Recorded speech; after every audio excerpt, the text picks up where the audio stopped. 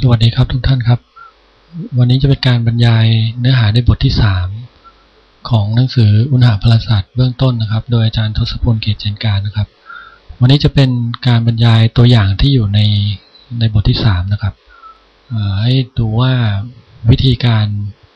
วิเคราะห์ปัญหาเรื่องคุณสมบัติของสารเนี่ยมันจะมีปัญหาลักษณะต่างๆในยังไงบ้างนะครับก็เริ่มต้นที่ตัวอย่างที่ 3.3 นะครับอันนี้เนี่ยมี2ข้อย่อยให้บอกสถานะของน้ำที่สภาวะต่อไปนี้นะครับพร้อมทั้งวาด PV กับ TV diagram ด้วยก็อย่างในข้อกอไก่เนี่ยก็ให้บอกสถานะของน้ำที่อุณหภูมิ120องศาเซลเซียสแล้วก็ความดัน500กิโลปาสคาลตรงนี้เนี่ยเวลาเราเปิดตารางเนี่ยสำหรับการเริ่มหัดเปิดตารางเนี่ยผมแนะนำให้เริ่มเปิดตารางอิ่มตัวของสารทำงานก่อนนะครับอย่างกรณีนี้เนี่ยเป็นตารางของน้ำเวลาเราเปิดตารางเนี่ยก็ให้ไปเปิดตารางน้ำอิ่มตัวก่อนนะครับก็ตารางน้ำอิ่มตัวจะอยู่อันนี้นะครับทีนี้โจทย์เขาถามอุณหภูมิ120องศาใช่ไหมครับเราก็ให้เปิดตารางน้ำอิ่มตัวตรงนี้ก่อนนะครับ saturated water เนี่ยนะครับแล้วก็ดูที่บรรทัด120องศาอันนี้นะครับวิธีเช็คสถานะเนี่ยอย่างประการแรกที่ให้หัดเช็คก่อนเลยก็คือให้เช็คว่ามันอยู่ในจังหวะอิ่มตัวหรือจังหวะที่กำลังเดือดอยู่หรือไม่นะครับวิธีดูก็ดูอย่างนี้นะครับที่อุณหภูมิ120องศาเนี่ยมันจะเขียนคู่กับความดันอิ่มตัว 198.5 กิโลปาสคาลนะครับหน่วยจะเป็นอันนี้นะครับทีนี้ในโจทย์ของเราเนี่ยโจทย์ของเราพูดถึงความดันโจทย์ของเราพูดถึงความดัน500แต่ว่าความดันอิ่มตัวเป็น 198.5 สิ่งที่เราต้องถามตัวเองในใจก็คือว่าที่อุณหภูมินี้ความดันนี้เนี่ยน้ำมันเดือดไปหรือยังคือพ้นจังหวะอิ่มตัวไปหรือยังนะครับก็เวลาเราแปลความหมายเนี่ยเวลาเราเปิดตารางปั๊บเนี่ยความหมายของตารางอิ่มตัวก็คือว่าถ้าน้ำจะเดือดที่อุณหภูมิ120องศาเนี่ยความดันจะต้องมีค่าเท่ากับ 198.5 แต่ในขณะนี้ความดันที่เราสนใจมันเป็น500กิโลปาสคาลก็หมายความว่าความดันมันสูงกว่าความดันอิ่มตัวก็หมายความว่าความดันรอบข้างเนี่ยมันกดน้ำเอาไว้ก็แปลว่าน้ำมันยังไม่เดือดพอยังไม่เดือดก็แปลว่ามันอยู่ในสถานะของเหลวอิ่มตัวนะครับก็คำตอบคือเป็นโทษทีเป็นของเหลวอัดตัวนะครับก็คำตอบก็คือเป็นของเหลวอัดตัวแต่ว่าคำว่าของเหลวอัดตัวในที่นี้เนี่ยจะต้องพูดให้เฉพาะเจาะจงลงไปว่าเป็นสถานะ compressed liquid นะครับวิธีดูก็คือถ้าเรายึดอุณหภูมิตรงนี้นะครับเป็นหลักถ้าความดันที่เราสนใจมันสูงกว่าความดันอิ่มตัวแล้วแปลว่าน้ำเนี่ยมันยังไม่เดือดมันยังคงเป็นของเหลวอัดตัวอยู่แต่เป็นของเหลวอัดตัวที่มีความดันสูงกว่าความดันอิ่มตัวเพราะฉะนั้นเราจะเรียกว่าเป็น compressed liquid นะครับตรงนี้เนี่ยภาษาอังกฤษเนี่ยจะใช้คำว่า compressed liquid นะครับ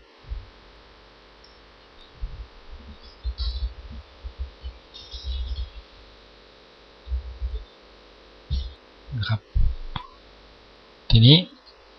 ในโจทย์ข้อเดียวกันนี้เนี่ยเราอาจจะพิจารณาในอีกมุมมองหนึ่งก็ได้ก็คือแทนที่เราจะยึดอุณหภูมิเป็นหลักก่อนเนี่ยแล้วก็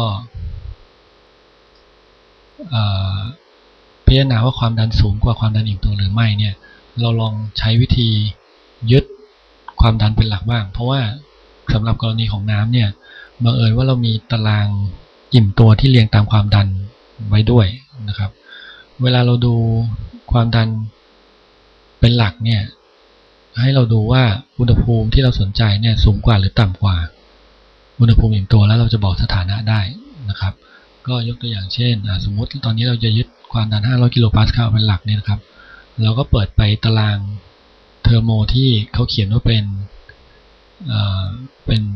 pressure entry นะครับก็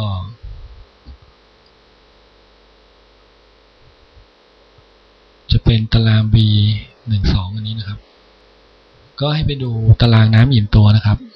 แต่ว่าให้ดูที่เป็น pressure entry ก็คือเรียงตามความดัน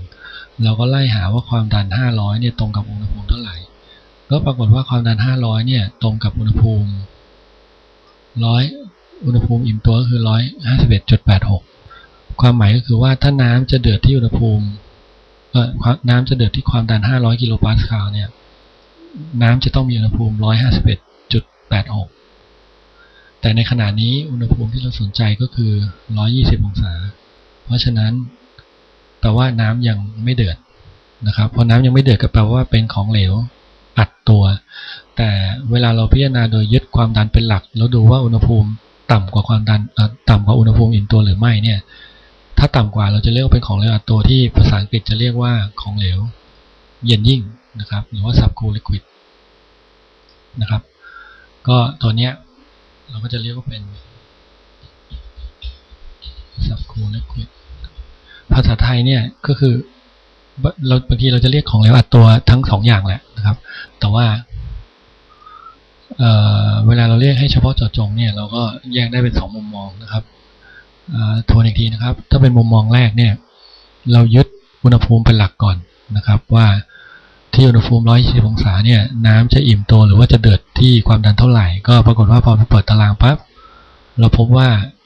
มันจะเดือดที่ความดัน 198.5 กิโลปาสคาลแต่โจทย์ถามที่500 กิโลปาสคาลก็แปลว่าความดันสูงกว่าความดันอิ่มตัวมันก็จะกดน้ำเอาไว้ไม่ให้เดือดนะครับก็เป็นของเหลวอัดตัวเพราะว่าความดัน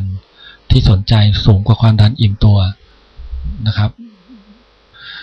ณอุณหภูมิที่เราพิจารณาแต่ถ้าเกิดเรามองอีกมุมมองหนึ่งคือเรายึดความดันเป็นหลักเนี่ยก็ให้ไปดูที่ความดัน500 กิโลปาสคาลเนี่ยว่าจุดเดือดมันอยู่ที่ไหนก็ปรากฏว่าจุดเดือดอยู่ที่ 151.86 นะครับแต่อุณหภูมิที่เราสนใจก็คือ120 องศาเซลเซียสเพราะฉะนั้นก็แปลว่ามันยังไม่ถึงจุดเดือดก็ยังเป็นของเหลวอัดตัวอยู่แต่เป็นของเหลวอัดตัวที่เราจะเรียกว่าเป็น subcooled liquid นะครับเพราะว่าอุณหภูมิมันต่ำกว่าอุณหภูมิอิ่มตัวณความดันที่เราพิจารณานะครับก็หวังว่าน่าจะพอมองออกนะครับทีนี้เวลาเราไปเขียนบน PVTV diagram เนี่ยก็จะเขียนได้ยังไงบ้างก็ให้เราดูอย่างนี้ครับก็เราวาดรูประฆังคว่ำป้านๆอย่างนี้นะครับ2 รูปบน TV diagram เนี่ยเส้นความดันคงที่มันจะเป็นเส้น3 ขยักไล่จากซ้ายล่างขึ้นขวาบนแต่ว่าถ้าเป็น PV diagram เนี่ยมันจะเป็นเส้นอุณหภูมิคงที่มันจะไล่จากซ้ายบนลงขวาล่างนะครับก็อย่างโจทย์ข้อนี้เนี่ยเป็นอุณหภูมิ20 องศานะครับผมก็ลากเส้นอุณหภูมิ120 องศาคงที่ขึ้นมาก่อนเส้นหนึ่งแล้วผมก็ไปเปิดตารางนะครับว่าอุณหภูมิอิ่มตัวที่ตรงกับอุณหภูมิความดันอิ่มตัวที่ตรงกับอุณหภูมิ120 องศาเนี่ยคือมีค่าเท่าไหร่ก็ปรากฏว่าไปเปิดแล้วก็ได้ 198.5 นะครับก็หมายความว่าจังหวะที่มันกำลังเดือดเนี่ยเปลี่ยนจากของเหลวอิ่มตัวกลายเป็นไออิ่มตัวเนี่ยมันเกิดที่อุณหภูมิ120 องศาคงที่แล้วก็เกิดที่ความดัน 198.5 กิโลปาสคาลคงที่นะครับแต่ปรากฏว่าความดันที่เราสนใจเนี่ยมันสูงกว่านั้นมันอยู่ที่500นะครับก็ให้ลากเส้นจาก500เนี่ยไปตัดเส้นอุณหภูมิ120เนี่ยว่ามันตัดกันตรงไหนก็ปรากฏว่ามันตัดกันตรงนี้ตกอยู่ในพื้นที่ไหนครับก็ตกอยู่ในพื้นที่ของเหลวอัดตัวเราก็ตอบว่าเป็นของเหลวอัดตัวนะครับหรือมาพิจารณาบนทีวีไดอะแกรมเนี่ยเราดูเส้นความดันเราพิจารณาที่120 องศาก่อนนะครับว่าตรงกับความดันอิ่มตัวเท่ากับเท่าไหร่ก็ปรากฏว่าตรงกับความดันอิ่มตัวที่ 198.5 กิโลปาสคาลเราก็ลากเส้นความดันคงที่ 198.5 ขึ้นมาก่อนนะครับโดยให้จังหวะกำลังเดือดจังหวะกำลังอิ่มตัวเนี่ยตรงกับ120 องศาแต่ว่าเราก็รู้ว่าความดันที่เราสนใจมันเป็นเป็น500 กิโลปาสคาลเพราะฉะนั้นเราก็ลากเส้นความดันคงที่500 กิโลปาสคาลเนี่ยเพิ่มขึ้นมาอีกเส้นหนึ่งแล้วเราก็ดูว่าเส้นความดัน500กับเส้นอุณหภูมิ120เนี่ยมันตัดกันตรงไหนก็มันก็จะมาตัดกันตรงพื้นที่ของเหลวอัดตัวนะครับก็จะได้คำตอบเดียวกันนะก็คือจุดตัดมันไปตกอยู่ในพื้นที่เดียวกันคือของเหลวอัดตัวนะครับก็ให้ช่วงแรกๆเนี่ยที่เราเพิ่งหัดเปิดตารางเพิ่งหัดพิจารณาเนี่ยก็ขอให้พิจารณา การเปิดตารางเข้าใจในความหมายมันแล้วก็พิจารณาในรูปของการเขียนบน PVTV diagram ได้ไปคู่กันนะครับเพราะว่ามันจะได้ช่วยเสริมสร้างความเข้าใจให้มันชัดเจนขึ้นพอเราเข้าใจตรงนี้ชัดเจนเนี่ยเดี๋ยวหลังๆเวลาเราทำได้คล่องๆเข้าใจได้มากขึ้นเนี่ยบางทีเราไม่ต้องเขียนรูป PV diagram เราก็เปิดหาคุณสมบัติได้เลยนะครับข้อกอไก่เป็นอย่างนี้นะครับผ่านไปนะครับขอไข่จะเป็นน้ำที่อุณหภูมิ120องศาแล้วก็คราวนี้เขาให้ปริมาตรจำเพาะมาแล้วนะครับก็ยังคงอยู่ที่คอนเซปต์ของ simple compressible substance อยู่นะครับว่าถ้าเรารู้คุณสมบัติครบ2ตัวเราจะรู้คุณสมบัติตัวอื่นๆที่เหลือทั้งหมดนะครับก็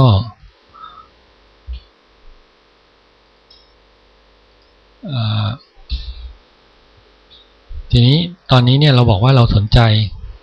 คุณสมบัติ3ตัวแรกก่อนก็คืออุณหภูมิความดันแล้วก็ปริมาตรจำเพาะนะครับตอนนี้เราก็เลยใช้แบบนี้ครับก็ให้อุณหภูมิให้ปริมาตรจำเพาะมาเขาให้หาว่าความดันเป็นเท่าไหร่นะครับก็เราต้องหาความดันให้ได้แล้วก็เช็คสถานะนะครับทีนี้ลองดูคราวนี้เวลาเราเปิดตารางเนี่ยอันนี้คงไม่มีทางเลือกละเพราะว่าเขาให้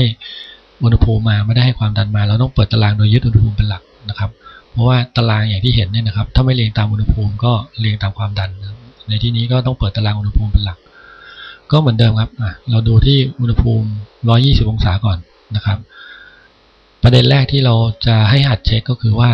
มันอยู่ในจังหวะอิ่มตัวหรือไม่นะครับก็ให้ไปดูอย่างนี้ครับปริมาตรเฉพาะ 0.5 ใช่ไหมครับเราก็ไปดูที่อุณหภูมิ120องศานะครับที่ตารางน้ำอิ่มตัวนะครับที่อุณหภูมิ120องศาเนี่ยช่อง VF อยู่นี่นะครับแล้วก็ช่อง VG อยู่นี่ให้ดูว่ามันจุดที่เราสนใจเนี่ยอยู่ในจังหวะอิ่มตัวหรือไม่ตอนนี้ปริมาตรจำเพาะเราเป็น 0.5 ลูกบาศก์เมตรต่อกิโลกรัมถูกไหมครับแต่ว่า VF ของเราเป็น 0.001060 แล้วก็ VG ของเราเป็น 0.89186 นะครับ 0.5 อยู่ระหว่างนี้ก็หมายความว่ายังไงครับหมายความว่าน้ำที่เราสนใจในข้อขอเนี่ยมีสถานะอยู่ระหว่างของเหลวอิ่มตัวกับไออิ่มตัวก็เป็นของผสมอิ่มตัวนั่นเองนะครับเพราะนั้นเราก็เลยได้คำตอบว่ามันจะต้องเป็นของผสมอิ่มตัวนะครับทีนี้เวลาเราพูดถึงของผสมเนี่ยตัวหนึ่งที่เราต้องคิดถึงโดยอัตโนมัติเลยก็คือว่าค่า x มันเป็นเท่าไหร่นะครับค่าคุณภาพ I ของมันเป็นเท่าไหร่นิยามของค่า x ก็คือมวลของส่วนที่เป็น I อิ่มตัวหารด้วยมวลของผสมอิ่มตัวทั้งหมดนะครับเวลาเราเข้าสูตรเรื่องปริมาตรจำเพาะเนี่ยก็อย่างที่เราพูดไว้คราวที่แล้วเนี่ยนะครับก็คือปริมาตรจำเพาะรวมของผสมเนี่ยจะเท่ากับ VF บวกกับ x คูณกับ VFG นะครับตอนนี้เนี่ย V รวมของเราก็คือ 0.5 ที่โจทย์ให้มานะครับ VF เราเปิดตารางได้ 0.001060 ส่วน VG ของเราคือ 0.89186 VFG เป็นเท่าไหร่ก็ในตารางนี้เขาทำไว้ให้แล้วนะครับ VFG ของเราคือ 0.89080 นะครับหรือว่าเราจะหาจากผลต่างระหว่าง VF กับ VG ด้วยตัวเองก็ได้แบบนี้นะครับก็พอเราแทนค่าเข้าไปในสมการเนี่ยเราก็จะได้ว่าค่า x ของเรามันเป็น 0.56 นะครับแปลความหมายก็คือว่าของผสมของเราที่อุณหภูมิเท่านี้ปริมาตรจำเพาะเท่านี้เนี่ยมีสัดส่วนโดยมวลของส่วนที่เป็น I อิ่มตัวต่อมวลของผสมทั้งหมดเนี่ยก็คือ 56% นะครับเพราะฉะนั้นข้อนี้ก็ตอบแบบนี้นะครับข้อตัวอย่างที่ 3.3 ก็ผ่านไปนะครับทีนี้เวลาตัวที่ยังไม่จบนะครับต้องไปเขียนบน PV กับ TV diagram ด้วยสภาวะในข้อขอไข่เนี่ยอยู่ที่ไหนนะครับสภาวะในข้อขอไข่เนี่ยก็คือเมื่อกี้เราเปิดตารางน้ำใช่ไหมครับเขาให้อุณหภูมิ120องศามาเราก็ลากเส้นอุณหภูมิคงที่บน PV diagram ทิ้งเอาไว้นะครับเสร็จแล้วเราก็เปิด VF กับ VG มานะครับว่าที่อุณหภูมิ120องศาอิ่มตัวเนี่ย VF กับ VG มีค่าเท่าไหร่ตรงนี้ก็คือ 0.001060 ตรงนี้ก็คือ 0.89186 เพราะฉะนั้น 0.5 มันก็จะอยู่ประมาณนี้ครับก็จะอยู่